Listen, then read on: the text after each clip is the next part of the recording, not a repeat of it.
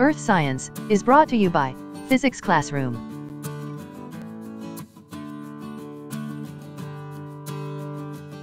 To continue learning about the significant place where we live, let us explore the Earth and its geological processes.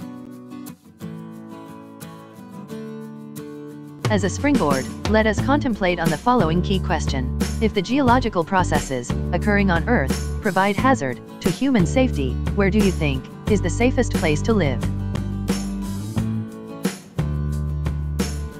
The geological processes occurring on Earth can be classified as endogenic processes and exogenic processes.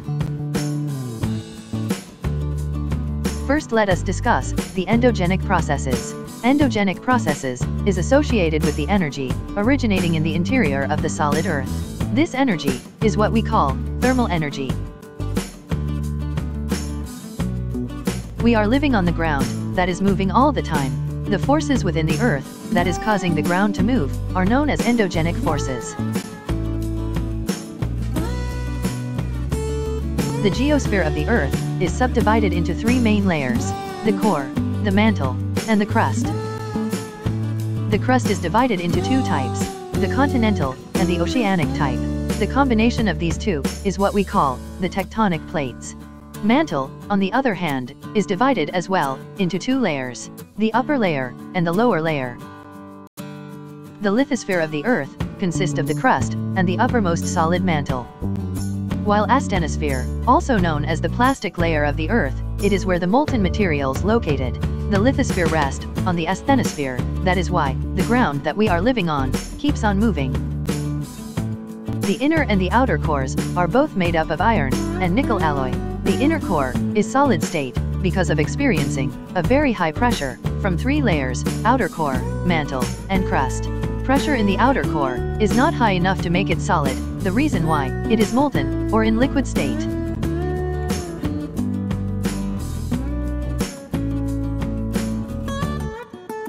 Where does the Earth's internal heat come from? The driving force is the thermal energy of the mantle, which mostly originated from the decay of radioactive elements in the core of the Earth.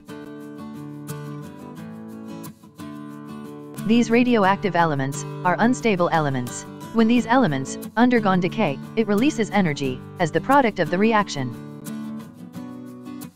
Here are some of the endogenic processes of Earth that play significant roles in the evolution of platforms on Earth.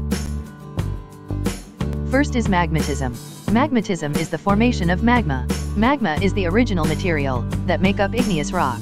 It is responsible for the development of intrusive and extrusive igneous rocks.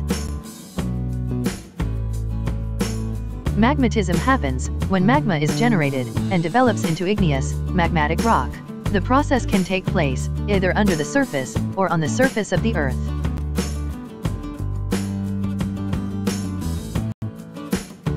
Second is volcanism.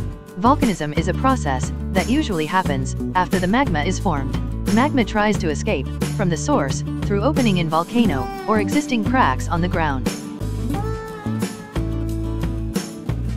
And third is metamorphism. Metamorphism is the process of changing the materials that make up a rock. Chemical components and geologic characteristics of the rock change due to heat and pressure, increasing or decreasing. This diagram of rock cycle can be utilized to conclude that endogenic and exogenic processes is significant in the metamorphosis of rocks. Due to endogenic processes, igneous and metamorphic rocks are formed.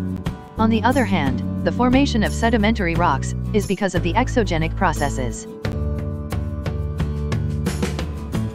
The geologic processes that occur on Earth causes stress on rocks. Geological stress is the force, either a push or a pull, that acts on the rocks.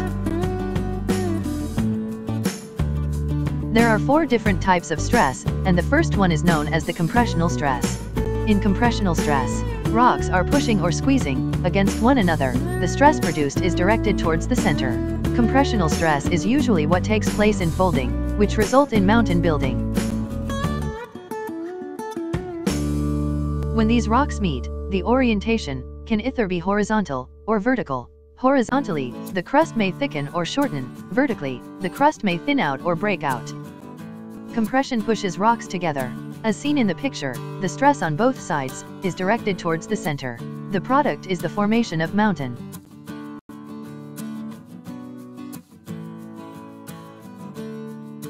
The second is called the tensional stress. Rocks are pulled apart, which may separate in opposite directions, or moved farther away from one another. This stress is what separated all the continents in the world. Tension stretches the bed of rocks. As seen in the picture, there is tension at the center, due to the pulling apart of the rocks. The third one is known as the shearing stress. Some of the portions of the plates at the edges may break away in different directions, eventually making the plates smaller in size. The friction brought by this stress can cause earthquakes. Depending on the condition of the environment, shear stress usually happens at different rates at the boundaries of the plates. Shearing can cause masses of rock to slip. As we can see in the picture, the movements of rocks is in opposite direction. The fourth stress on rocks is called confining. The crust becomes compact, and it looks smaller.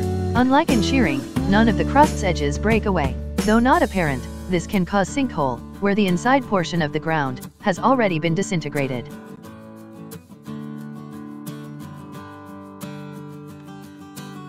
Because of uniform confining pressure, breaking away of rocks happens, and it could come from the inside. This may retain the shape of the crust, but not its mass. Nothing may seem to have changed in the appearance of the crust, because deformation have occurred inside. The previously discussed are the different types of geological stress. We have the compressional stress, the tensional stress, the shearing stress, and the confining stress. And now let us proceed to discuss the exogenic processes. Exogenic processes occur on or near the surface of the Earth. These are usually influenced or driven by gravity, water, wind, and organisms. These processes could be destructive occurrences that leave significant changes in the landscape and even in the ecosystem of an area. In extreme cases, exogenic processes can wipe out majority of the organisms inhabiting in a particular area. One example is the process of mass wasting. There are 4 types of exogenic processes. The first type is known as weathering. Weathering is the disintegration of rocks, soil, and some minerals, together with other materials, through contact with the Earth's subsystems.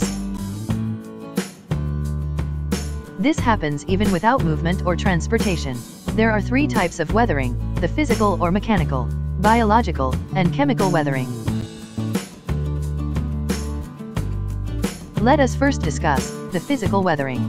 Physical weathering is the breaking of rocks by mechanical forces concentrated along rock fractures. This can occur due to gradual or sudden change in temperature and pressure. In physical weathering, soil cracks because of extreme heat or drought. In some cases, water and wind may abrade or scrape rock or soil. Cracks in the rocks was caused by frost wedging. When it precipitates the cracks in the rocks, it will be filled with water. This water then freezes, and as it does, the frozen water expands. The expansion causes pressure to the rocks in both sides, and forces it apart.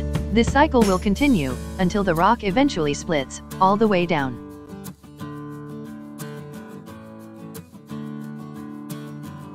And now let us talk about the biological weathering. This refers to the weakening of the subsequent disintegration of rocks by plants, animals, and microbes. Living organisms contribute to the weathering process in many ways. Roots of a tree, because of searching for moisture, causes cracks on the rocks. As the tree grows, the roots gradually worn the rocks apart. Even the tiniest bacteria, such as algae and lichens, can produce chemicals that facilitates the breakdown of the rocks where they are inhabiting. Chemical weathering is the breaking down of rocks by chemical reactions. New minerals are developed, and sometimes the original properties of the minerals in rock or soil are replaced. There are 3 types of chemical weathering, and one of them is known as oxidation. Oxidation is the reaction of the substance with oxygen. When iron in the rocks reacts with oxygen in air, it forms iron oxide, which weakens the rocks and turns it into a rusty appearance. Rust may contribute to the disintegration or breakage of the rock. The other type of chemical weathering is hydrolysis. Hydro means water, and lysis refers to the process of breaking down. Hydrolysis is the chemical breakdown of rocks, when combined with water, to produce clay and soluble salts. When water comes in contact with granite, the feldspar crystals inside the granite reacts chemically forming clay minerals. And another is the acid rain, which may cause metals or rocks to corrode or deteriorate, and changes their properties, because of reaction to acids by some minerals. When acidic rainwater falls on limestone, chemical reaction happens. New soluble substances are formed in the reaction. What we have just discussed are the different types of weathering: the physical, also known as mechanical weathering, the biological weathering, and the chemical weathering.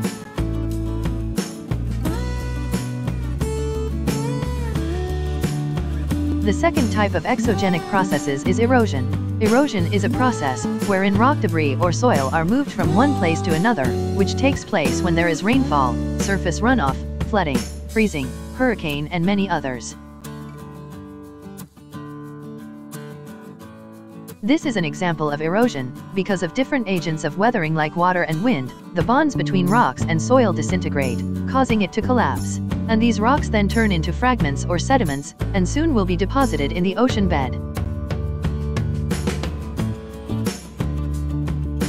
The third type of exogenic processes is mass wasting.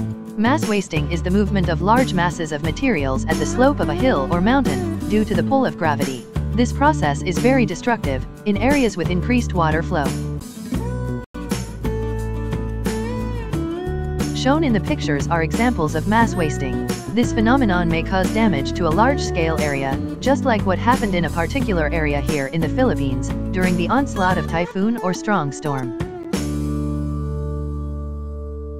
The fourth type of exogenic processes is sedimentation. Sedimentation is the buildup of materials such as soil, rock fragments, and soil particles settling on the ground. Over time, the sediment load becomes thick, and forms a new layer of ground.